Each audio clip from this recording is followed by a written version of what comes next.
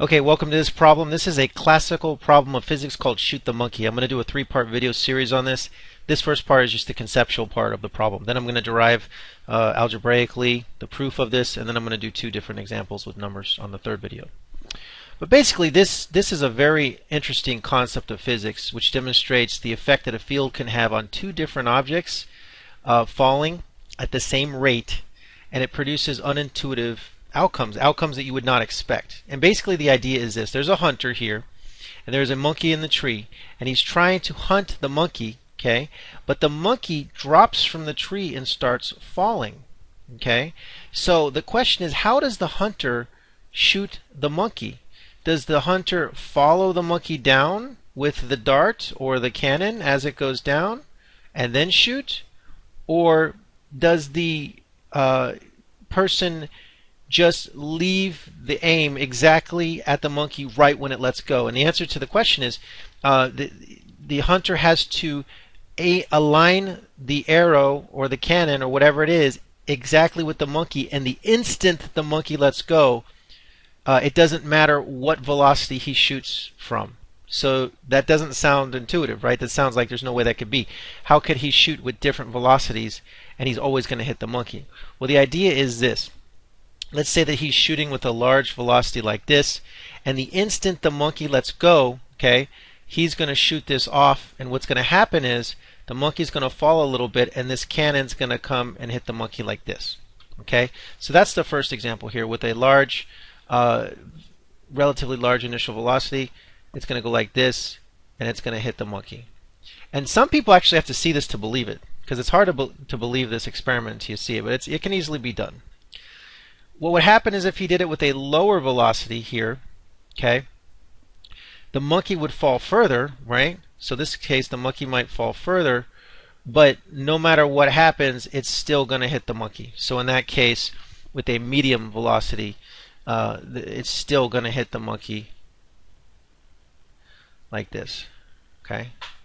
And even if he shoots this with even if he shoots this with a much smaller velocity, okay, let's say that he shoots it with a smaller velocity here, okay, it's still going to hit the monkey no matter what. As long as he lines it up exactly with that line of sight, the monkey's going to fall further, right? But if he shoots it with less of a velocity, it's still going to find its way to hit the monkey, okay? So the idea here is that no matter what happens with the speed of this, no matter what happens with the speed of the dart, okay, it's always going to hit the monkey no matter what. It's always going to hit the monkey no matter what. And that's, I know that's hard to imagine, but the idea here is this: when the hunter releases the cannon or the arrow or whatever it is, the minute he releases it, it's in the air. What's in control of this thing? Gravity's in control, right?